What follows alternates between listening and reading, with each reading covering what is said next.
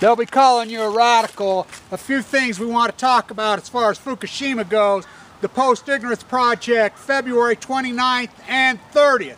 I want to explain a few things. First off, TEPCO is nothing more than the Lee Harvey of the whole nuclear complex. Talk about a patsy. This story that's coming out that, oh, some of these assemblies were fused together before 3/11/11.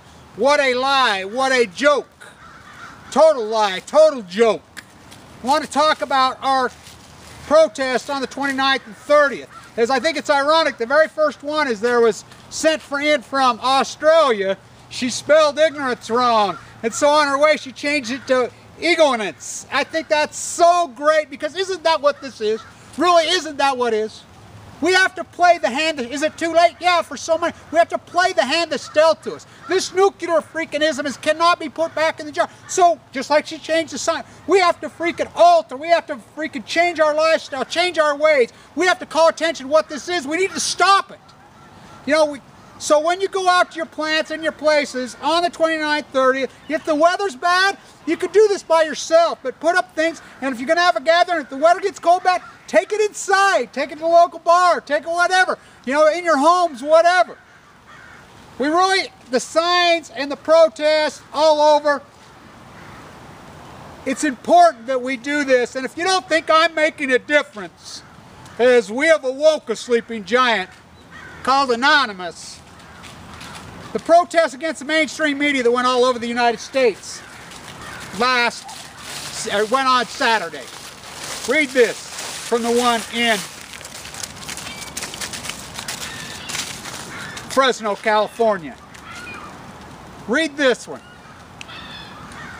Oh, we awoken a sleeping giant. As I said when I stood there in D.C., you're not going to go stick a microphone in the dumbest one in some shields and take this. Not this time. Not this time. Fuck no. We are the fucking media now. And let me tell you, the media, you don't want to report? We're the fucking media. There's a price to pay. And you fucking elected leaders, you don't want to lead? Fuck you. Who needs you? We will lead. I will lead. We will lead. Who fucking needs you? That's what we're down to. The story's been told. The tale's been told. We have solutions. We have solutions. We're not hot air.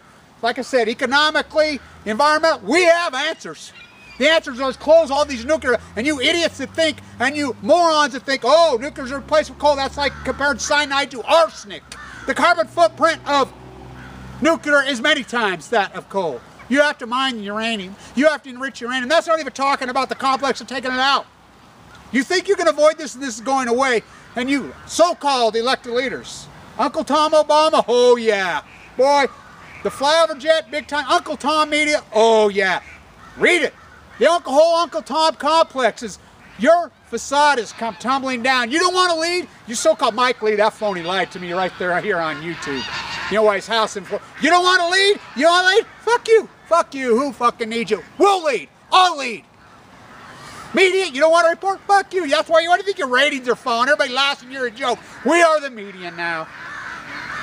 The protests, the signs, like I said, her first one, she spelled ignorance wrong. I think it's a perfect metaphor for this whole movement. It's great what they did down there in Australia. You start pouring these things in already. Isn't that the way this is? We got it all wrong for the last 30, 40 years. You've fallen for it. We have to take the hand that's dealt to us and we have to alter it and we have to change it, because we sure can't put this genie back in the bottle. It's too late. I'm so sick and tired, and I've watched people say, Kevin, you have to worry about the people that are picking you up airports, people saying, I'm like, oh no, oh no. Why? Because the angels watch over me, for real. As you guys know, when I got sick, April of 2012, the treatment was not going well with me. And I had to make the hard decision whether to have the bone marrow transplant or not. And I read that poem out by my father's potato digger right here by this beautiful, magnificent mountain. Same mountain, different angle. And I says, they'll decide for me. When it's ready for my time to go, I'll go. I've sat and watched so many, I'm so sick and tired of watching perfectly beautiful, healthy people die of cancer. Oh, cancer. How have we accepted cancer as just a part of our society? Yeah, cancer's natural. When you're 80, your full life, as the cancers go, the free radicals go rogue. Not a 15-year-old, not an 18-year-old, not a 32-year-old, not a 23-year-old, not a 37, not a 53-year-old healthy people in the prime of their mind, not a 62-year-olds. No, no, it's environmental. And when are you going to quit accepting it? You refuse to lead? Fuck you. We'll lead. You refuse the media? Fuck you. We're the media now. You get up there, get those pictures taken, do what you want. This is a chance for one individual. It doesn't matter if it's groups of 10 or one single person. You know, people are going to unite. And if you don't think I'm making a difference, oh, Anonymous, they're on our side now. Oh, do we need them? They came to me, John Fairhurst came to me, clear back about April, started talking to me about this. And I agreed to go to DC. And I think so many people were like, oh, Fukushima, it's kind of fairy tales. That catcall came out of the audience. Hey, what about the aliens? Because that's what they think it is, and that's what they don't get. They don't get. So they're doing their work now, and they're like, whoa, whoa, this fits right into the Anonymous mantra. I says, oh yeah, this is over the top, because nothing else matters. This is the top of the heap. Why do you think Megan Rice picked this? The greatest activist. And I would like to say this about Nadia. They found her in the jail cell. And if you don't know much about freaking her activism, let's talk about her. Why she's in prison. Her prison. Instead of those girls in Russia sewing 18 hours a day, now they're only sewing 8 because of her. That's one girl. Old school activist, and I know I'm going to post Harvey Wasserman's beautiful, amazingly written article, which is magnificent. And I know I pissed off a lot of so-called old school activists and a lot of the activists in Southern California. I know I pissed a lot of you off, but I'm using an old technique called agitating. I mean, and I learned it from the best. Edward Abbey himself taught it to me. That's exactly what I've been up to the last few months. I've been using the agitating process. You know, all of you down in Southern Cal, how much I love you. You know I love every one of you activists. Every single anti-nuclear, and it is unite. Yeah, and I've called people out and I went off because it's a technique called agitating. I've known exactly what I do. There is a method behind my madness, and there always has been from day one. From day one. Yeah, post-ignorance has taken a while to catch on. I've been beating this drum for over 3 years, like Thomas Ackerman says. 3 years is a very short time for real artists, activists to move. Usually takes much longer than that. I love you. And Wasserman, he's the greatest. I mean, everything he does is brilliant, but this last one he wrote about Pandora's Promise CNN is brilliant. I mean, brilliant. Gene Stone, and you know, I'll say this about people that talk shit about me in Japan. Ask Kathy Iwan, who was trapped over in there. They know how much I love them. They know how much, and anybody who don't believe that I'm a true human rights activist and I'm fighting for everything I got, and I don't worry, because all those people that passed with leukemia in the prime of their age, which I knew so many of them, including my father, including Carla, including Paul, including Jake, including Tracy, I can go on and on and on and on.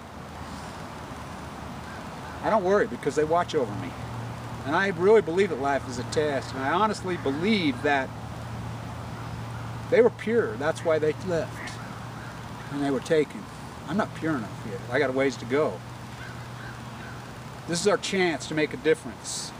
People that have fallen for the lies, you've been postured and groomed into the lies, just think of this. Think about the house. People say, oh, they're going to stick you in a FEMA camp. You're already in a FEMA camp. It's called your house. Get up at 5 o'clock in the morning, go home at 8 o'clock, get to go home, watch a little bit of TV. Your house is a fucking FEMA camp. None of this shit's going to happen, could happen, would happen. Already fucking happened. Already. And you leaders who don't want to lead, fuck you. Don't fucking lead. We'll fucking lead. This is about quality, not quantity. We have answers. Don't underestimate our little movement. Don't underestimate it. And all you fucking print media whores are getting on the other side of this, fucking go for it. Go for it.